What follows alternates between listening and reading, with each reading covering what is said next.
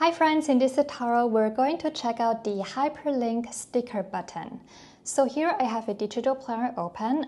It has over 400 pages. It's a planner you can find right here on the Explore page. It's called My Beauty Digital Planner. And here I am on the page 3, on the January page. And right here you see a button called Skincare Tracker. Now this button right here, you can find it under, when you go to sticker, then if you go to widget, right here, there is something called Hyperlink Button. Now when you click on it, it will add you a new text field. It looks like a rectangle, and then you can also resize it into any size you like. And you can also place it anywhere you like on the planner. So you can place it here, to the left, to the right, anywhere you like. In the settings, you can also change the text. For example, if you have a page called Notes, you can call this hyperlink button Notes, like this. Maybe also change the font up here by clicking on the AA button. Here you can choose a new font. For example, this one right here. You can also make the font size smaller, maybe set it to 10, like this. Okay.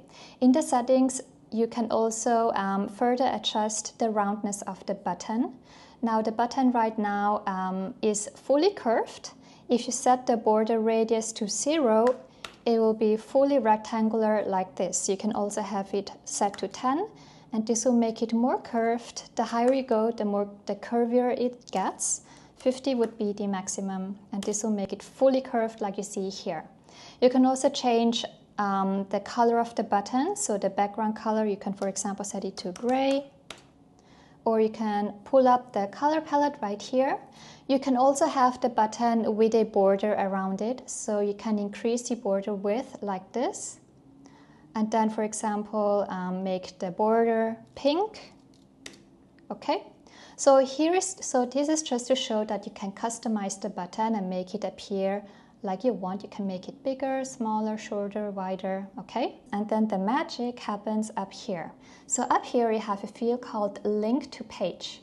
Now, if you, for example, want to link this Notes button to the Notes page, the Notes page, which is right, let me quickly see, which is right here. Here I have a page called Notes. If you always want your button to be linked to that page, you can click here and set it to detect a text and type in here Notes. Now this text in this field has to be the exact same text name as this page name right here. And it will now always link this Notes button to this page, wherever you have this button placed. This button, you can copy this button, you can place it here under lipstick right here. And when you export the planner and you click on this button, it will always redirect to the Notes page. By the way, you can also link it to detect a month. So for example, if you have it set to detect month and you type it to detect the word January or the page January, maybe you should also change it here to January. Okay?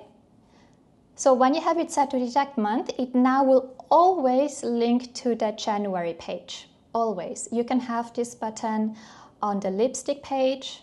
You can have this button on the password page right here. This button will now always link back to the monthly January page, which is this page right here. So feel free to give this hyperlink button a try. If you have any questions, feel free to always message me on Instagram or Facebook, and I will try to respond to questions as quickly as I can. Bye!